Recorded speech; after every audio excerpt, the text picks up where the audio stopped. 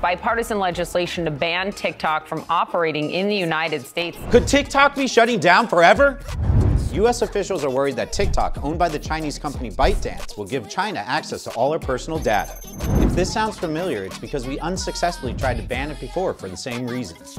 But after TikTok admitted to spying on U.S. journalists last month, President Biden banned federal employees from using and downloading the app on federal devices. Now Congress is considering once again a total ban for everyone in the U.S. TikTok, for its part, has been trying to reach a data protection model the U.S. would be happy with. They claim they've already spent over $1 billion to ensure that users' data can't be accessed by the Chinese government.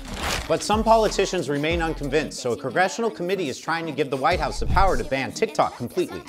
But that sort of open internet restriction is highly unprecedented, and many question the implications. Do you think a ban is too constitutionally questionable to happen, or will YouTube Shorts take the throne? Let me know in the comments below.